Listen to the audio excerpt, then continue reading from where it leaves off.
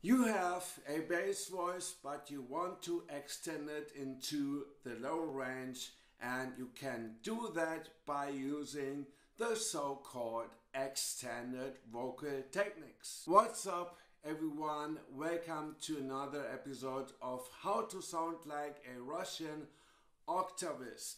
Today I want to talk about the extended vocal techniques. But before I do that, I encourage you to subscribe to my channel.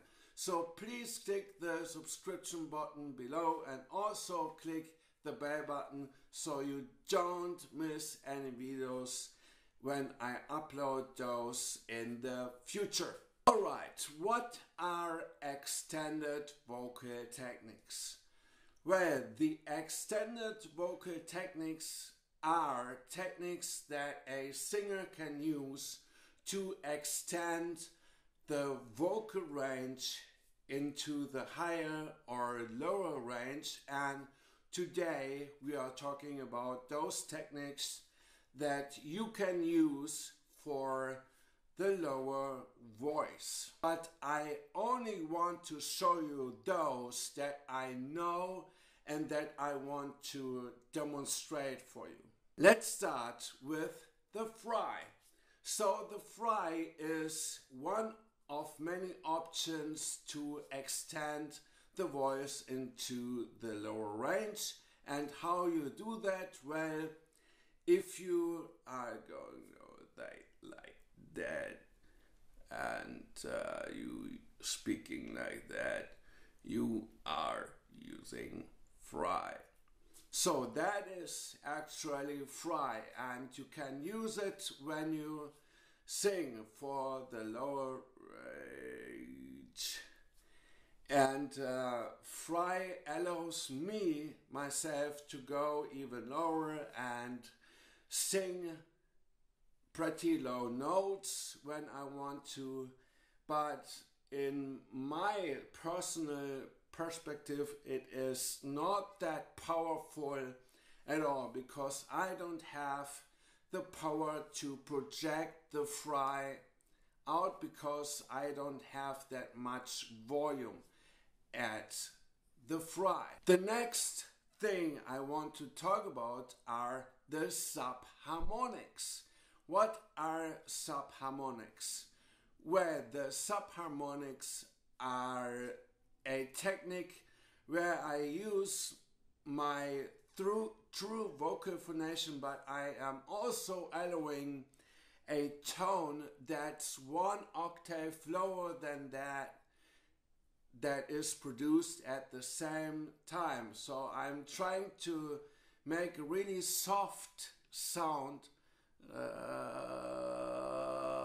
and there we are. This is the subharmonics, and some people have the ability to produce the second, third or fourth subharmonics. So that means they go a fifth lower, one octave, fifth, and so on, and that is absolutely incredible and amazing. But I can't do that. I have not practiced that much, but some people can do that and I can't. Let's talk about the kagura. Kagura uses the true vocal cords and also the false vocal cords at the same time, and the sound is really bright and it sounds like that. Ah!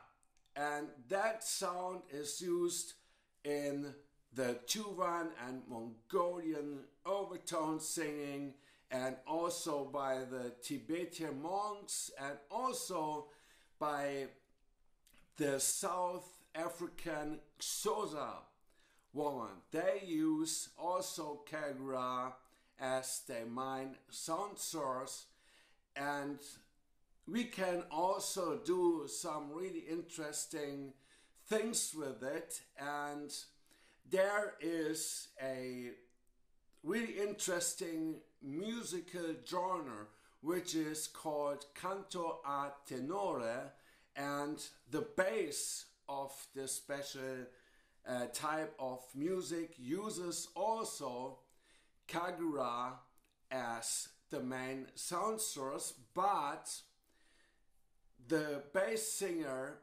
of the special canto a tenore style uses also overtones which are produced by the vowels E, A, U. So let's say bim bam bam boom, bim bam bam boom. So the singer uses the vocals E, A, and U. So the next thing I want to talk about is the false chords themselves. So you can use your false chord and you can produce also low notes with them. I can't because I didn't practice that, so I can demonstrate that for you.